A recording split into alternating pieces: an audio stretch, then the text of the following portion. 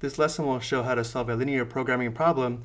The feasible region will be graphed using Desmos.com. The first step in solving a linear programming problem is to define the variables.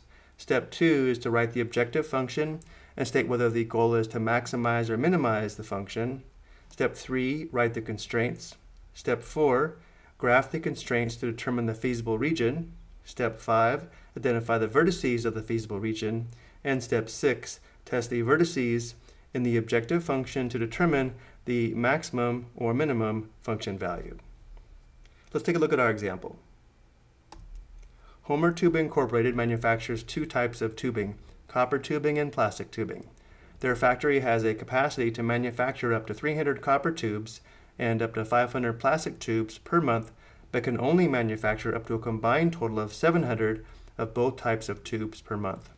Each copper tube takes 4 hours to manufacture, and each plastic tube takes 2 hours to manufacture. Homer Tube has budgeted 1,800 hours per month to produce these tubes. If Homer Tube makes $33 profit on each copper tube and $17.50 profit on each plastic tube, how many of each type of tube should Homer Tube manufacture in order to maximize profits? We also want to know the maximum monthly profit. Let's begin by defining the variables. We will let C equal the number of copper tubes and lowercase p equal the number of plastic tubes. Next, let's write the objective function, which is the profit function we want to maximize. And since the company makes $33 profit on each copper tube and $17.50 profit on each plastic tube, the profit, capital P, is a function of C and lowercase p is equal to $33 times the number of copper tubes, or 33C, plus $17.50 times the number of plastic tubes, which is 17.5 times lowercase p. And now let's write the constraints. The factory has a capacity to manufacture up to 300 copper tubes per month. And we also know C must be non-negative, and therefore C must be greater than or equal to 0 and less than or equal to 300.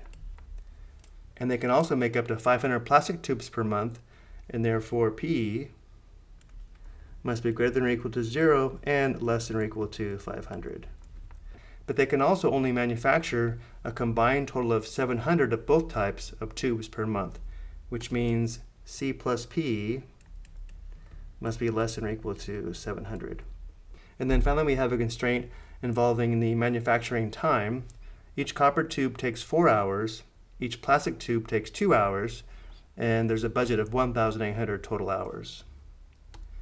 The number of hours spent making the copper tubes is going to be 4 times C, or 4 hours times the number of copper tubes, plus the time spent making the plastic tubes is going to be 2 hours times the number of plastic tubes, or 2P, and the sum must be less than or equal to 1,800.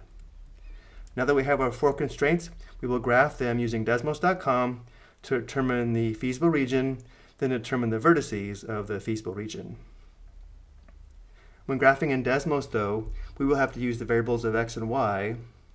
So for the purpose of graphing, we will let C equal x and P equal y. And now we go to Desmos.com and click Graphing Calculator. Before we begin graphing, though, let's adjust the window by clicking on the wrench in the upper right-hand corner. We know the interval for C is from 0 to 300, which will be along the x-axis. So let's change the minimum for the x-axis to negative 100, and the max to 400. We can always come back and change this if we need to.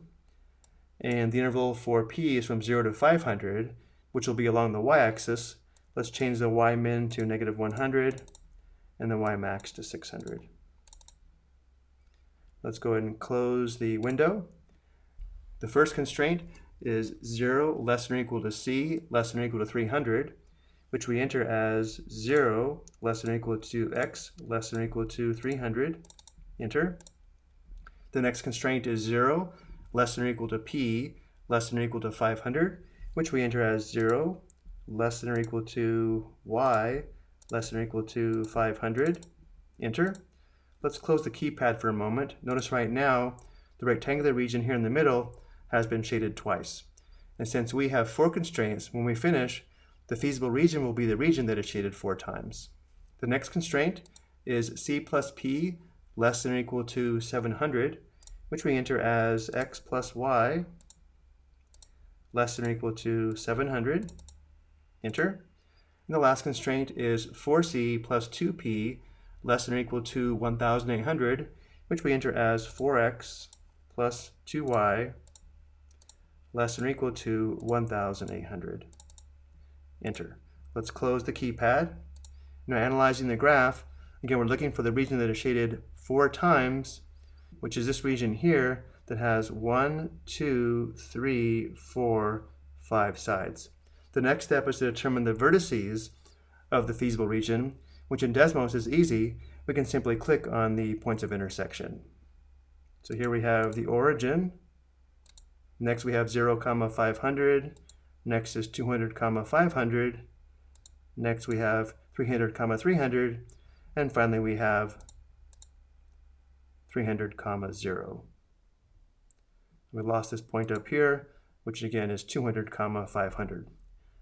And now we take these 5 ordered pairs and evaluate the profit function. So going back to our work, I've copied the graph on the slide.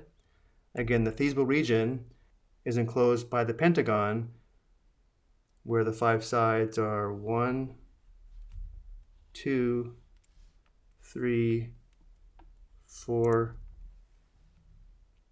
and 5. So this is the feasible region here. Remember, each ordered pair is in the form of C, P. So now we evaluate the profit function using the 5 ordered pairs, which I've already done here to save some time. Notice how the largest profit is $15,350, and this occurs when C, the number of copper tubes, is 200, and P, the number of plastic tubes, is 500. So going back to our first slide, to maximize profits, the company should produce 200 copper tubes and 500 plastic tubes for a maximum profit of $15,350. I hope you found this helpful.